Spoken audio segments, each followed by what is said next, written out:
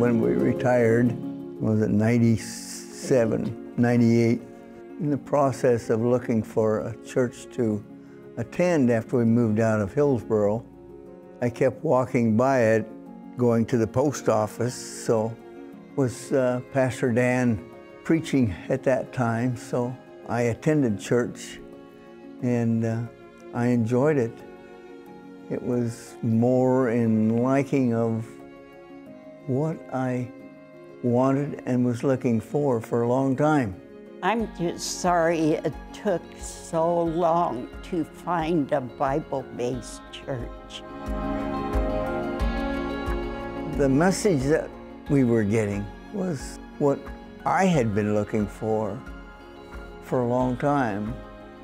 I can't express how much I've grown since I've come here. I felt more at ease coming here and listening to Pastor Dan and the Bible, right straight out of the Bible.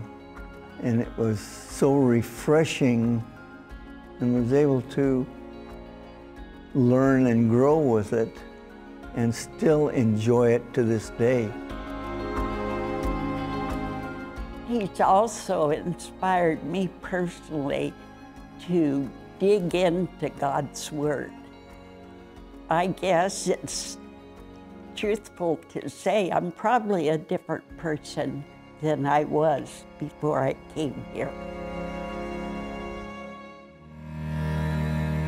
5 years ago, when our daughter lost her 18-year-old son, Dan was our rock at that time.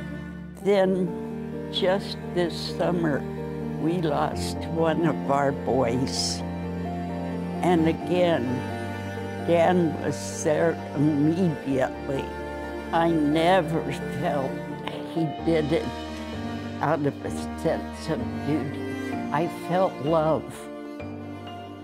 And I don't know how we would have survived without him and Amber. He and Amber are two of the finest people I've ever met, because they are working for the Lord and are doing what the Lord has desired for them to do.